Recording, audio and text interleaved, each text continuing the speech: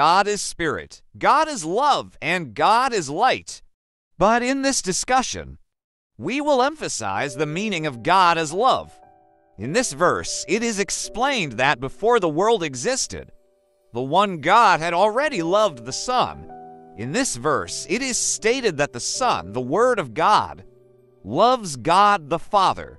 In this verse, it is announced that the Holy Spirit is the means of God's love being poured out.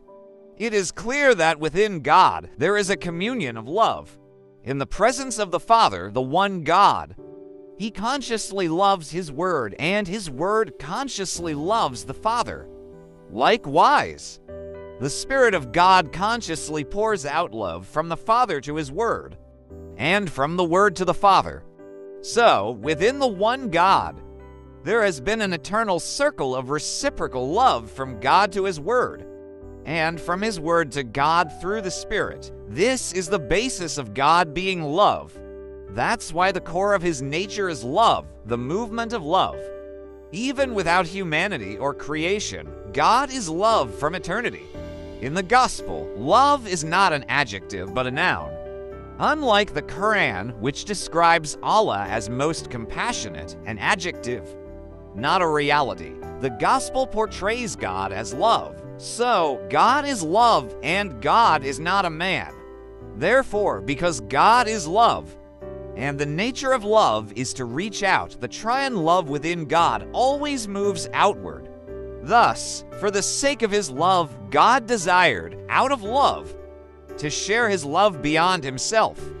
But outside of God, there was no one. That's why God created someone so that His love could be shared. That's the beginning of creation. We were created because God wanted to share His love with us. That's why when He created, He said, "Let us make mankind in our image, in our likeness." So, there is a movement from the image to the likeness. The image reflects the person, and the likeness is the reality of that person. Humans were created in this movement, with the capacity for free will, morality, obedience, aiming to reach the point where they become one with God. Becoming like God is our purpose. Humans are called anthropos, those who seek to unite with God. From this movement, humans need to be tested. So, if humans had not eaten the fruit, humans would not have died, because the purpose of human creation was not death, but eternal life, joy, and reaching the rank of being created in the likeness of God. This is where human obedience is tested. Saint Augustine said there is no happiness outside of God. The snake, symbolizing Satan's forked tongue, represents his lying, deceitful nature. There's poison in its tongue that can kill. Satan is not only a murderer, but also a liar. He deceived humans, and humans fell into rebellion against God. Desiring to be like God? Not just by eating the fruit, but also by rebelling against God due to the influence of Satan. As a result, humanity lived in suffering. The failure of the head of the household, Adam, cannot be blamed on just one party, but two, Adam and humanity. Then, death entered through this transgression. The world is full of curses and consequences of humans' fall. Human life is full of suffering. Therefore, death is not a natural occurrence for humans, but it is a parasite that emerged due to humans being created not to die. And as a result of the fall, damage to the human psyche occurred. Humans felt shame because there was something wounded in the human spirit. Humans hid because of fear of God, which means there was damage to the human psyche, resulting in two characteristics in humans: shame and fear. So, death begins from within, which means the damage comes from within. Due to this fall, humans are under four powers: sin, Satan, death, and the world. These four powers must be eliminated so that humans can unite with God and religion cannot save. Human ignorance results in damage to the spiritual apparatus. Human feelings become dull, ultimately surrendering to worldly desires in all forms, and humans become unclean.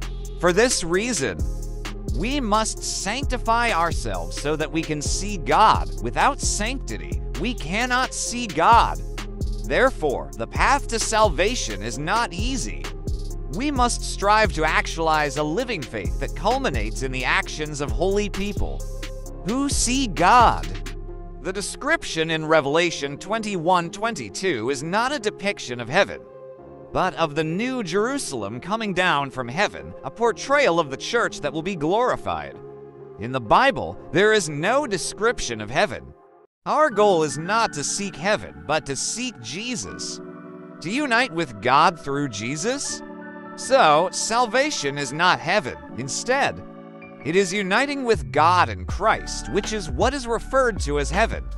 In John 14, when it mentions the Father's house or dwelling place, it means the Father, who resides in light. God does not know space and time, but the Father's house is an unapproachable light, divine light. So, when we enter the Father's house, it means we enter the divine light. What we see is the glory that appears on the face of Christ, the radiant light. If we remain in the divine light forever, we become glorious like God and participate in God through Christ's unity. Righteous people who desire to live in holiness and strive to live holy lives will shine like the sun in the kingdom of the Father. This is what we seek in our lives, to become like God and to participate in the nature of God. The flesh has worldly desires, and following them will defile us. Therefore, if we want to follow Christ, we must crucify our fleshly desires and become holy as God is holy. We must purify our inner selves. Put to death and rid yourself of the desires of the flesh. Since being baptized, the old human is taken off because they have united with the death of Christ and have put on a new human that is continually renewed. It's a life that constantly strives to become holier, and this requires ongoing effort, not instant transformation. This can be achieved by fasting, purifying ourselves from all physical contamination, body, hands, feet, etc., and spiritual contamination, thoughts, feelings, etc.